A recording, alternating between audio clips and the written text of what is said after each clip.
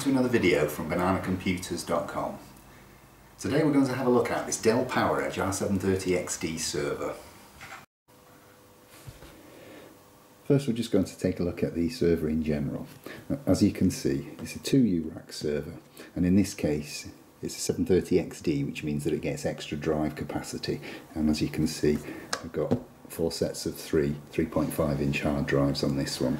Internally it also has a cradle which contains 4 extra 3.5 inch hard drives. It also has the facility for 2 rear mount drives. In this case they're SSDs, 2.5 inch, but we'll get to those later. We start by having a look at the front of the R730XD. On this far left side you can see the power button, which of course has a light indicator behind it, and right next to that we've got the system indicator. This flashes an LED on the rear of the system for identification when you've got them mounted in a rack. Next to the power button is the NMI button, used for troubleshooting with certain software. This system is already loaded with 12 3.5 inch hard drives. In this case they're SAS 6TB 7.2K drives. As you can see, 4 banks of 3, and each of these a hot plug. They come out that easy, and this can be done live while the system's on. And of course, they pop back in as easy as that. On each of the drives, you've got a little light that lights up here, and one above it, which gives you drive activity and system status, which is basically a green light for good health. That's what we're looking for on these. If you have a look now on the right hand side, you've got your USB management and Idrac Direct port. It's for USB devices, and of course, for access to Idrac Direct features. And then just below that you've got your VGA video connector. Just below that we've got the optional quick sync feature, which requires the optional quick sync bezel should you require it. Now if we have a look on the rear of the system, we start from the left here and you've got the system ID button, which flashes for ID recognition. It's for if it's in a rack, and of course you press the button on the front so you can ID which is the servers in the rack that you need to access and work on. Next to that, of course, is a system indicator for optional system indicator assemblies. Of course, the next port along is the Idrac Enterprise port, which is a dedicated management port for your server. Just above that, this is for those that have taken the optional half-height expansion slot card, which is a riser card with up to 3 expansion slots at the half-height size, low profile. In this case it doesn't have that option fitted, and we've just got the blanking plate fill in the slot. Next to the Idrac we've got the serial device connector, for just a simple connector for attaching serial devices of course, and next to that is another VGA output for attaching another VGA monitor. Next to the VGA monitor display we've got 2 USB 3 ports. It can be used for charging, and of course are USB 3 compatible. We have a look in the centre of the back of the machine. Here we've got a quad port NIC. In this case it's a Broadcom 5720, and these are 1 gig. Just above that we've got 2 full height PCI slots. Inside is a PC riser card. You've got up to 2 additional slots there, and if we look just to the right of that we've got a 3rd one in another riser card internally. Just below that we've got 2 rear mount bays for 2.5 inch hard drives. In this case we've got 2 60 gig SSD SATAs, and in both cases they're hot swap and they come out as easily as that. And again, really simple to put back in. And just below that on the back here we've got 2 750 watt power supply units. It offers you redundancy of course, and again just like the hard drives they're hot swap. Very easy to remove and very easy to refit. And then last but not least, the other feature on the very back is we've got an V-Flash media card slot. This is for SD cards with the V-Flash media on it. And of course I think the capacity on this one is 8 gig or 16 gigs. Now we can have a look at the rest of the machine. Here we go, we've got the top cover, and of course they have a top cover lock and latch. In this case, as you can see, it's set to open, but you can use a coin or a screwdriver, and quite simply set it to lock so that the catch can't be used.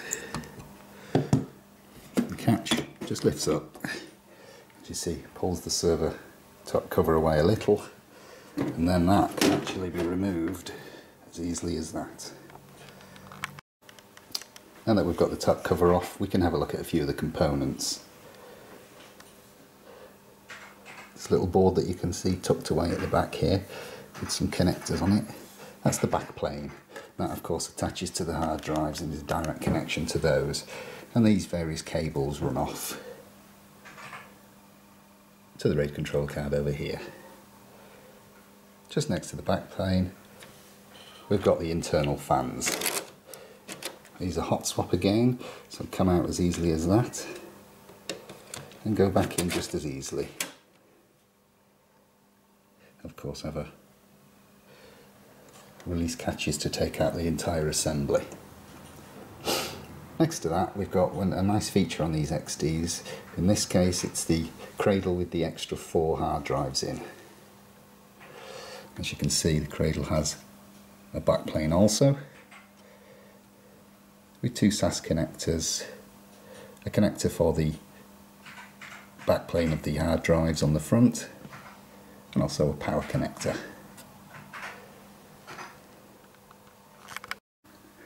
In order for us to get a look at the rest of the internal components, I'm going to remove the cradle with the 4 extra hard drives in.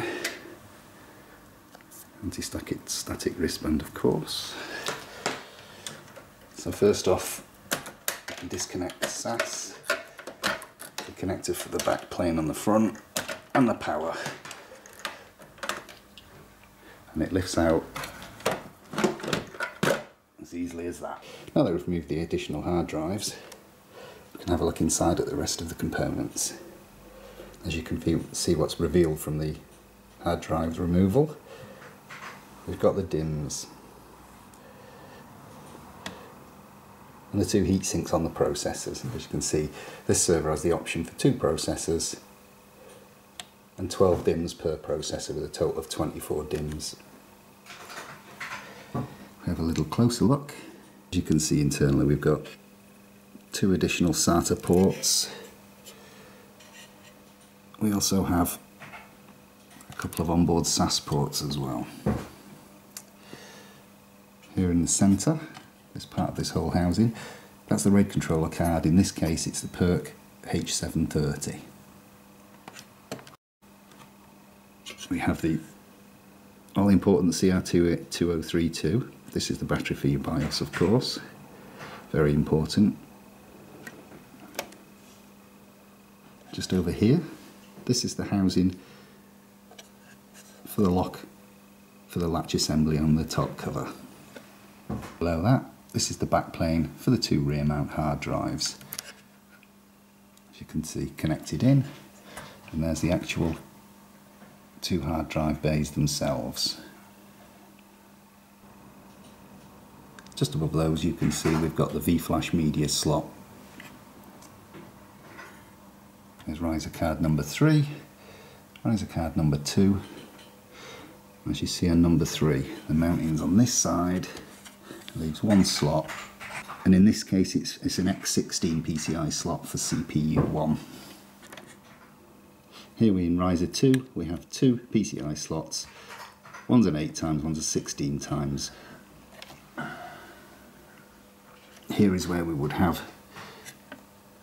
the additional PCI riser put in this option on this system. That's not been taken, and so we have the filler.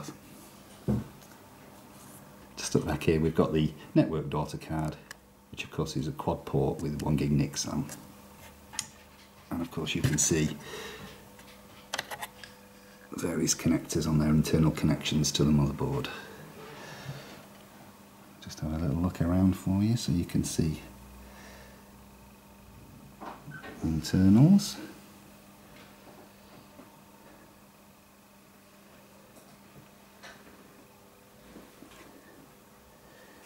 Of course, on the top, we've got a rather fantastic configuration and layout guide, so you know how to connect what. To refit the internal hard drives, just going to pop the cradle on. The first thing we're going to do is just put the connectors back in. Got SAS, got the back plane, got the second SAS, and the power. That makes it much easier to slot him back in, click him into place. For tidy's sakes, I like to put the wires down also. Now that we've done that, we can refit the back cover, which is no more simple. And line it up and use the latch to lock it off. Just to finish off, I think we'll have another look around the system, just so you can get a look at all of the features and components. I think one of the things we didn't mention, this little tab here, which has got the identification tag and service number for the server, should you ever need to phone on regards to your warranty and get some support from Dell.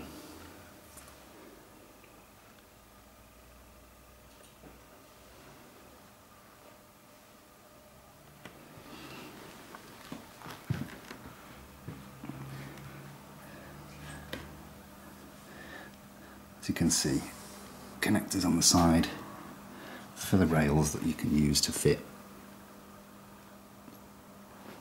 They both come in both static and sliding. They're used for attaching to your rack.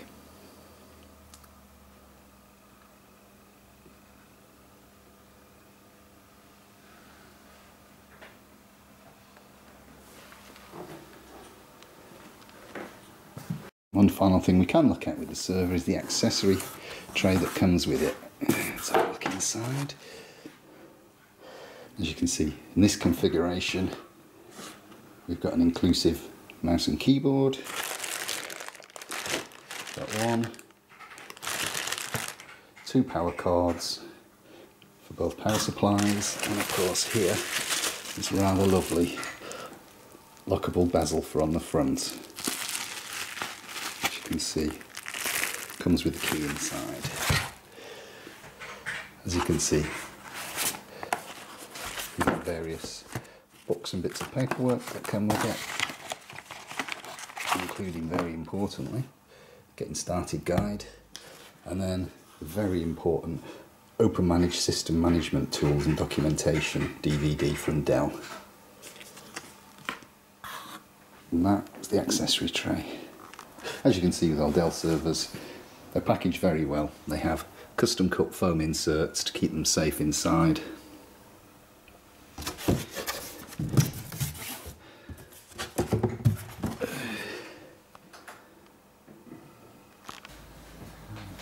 Thanks for joining us on our little tour of the Dell PowerEdge R730XD server. Don't forget you can check out what's available and what deals we've got at the moment on www.bananacomputers.com or www.bananacomputers.co.uk. You can also check us on our eBay website again, Banana Computers. Hope to see you soon.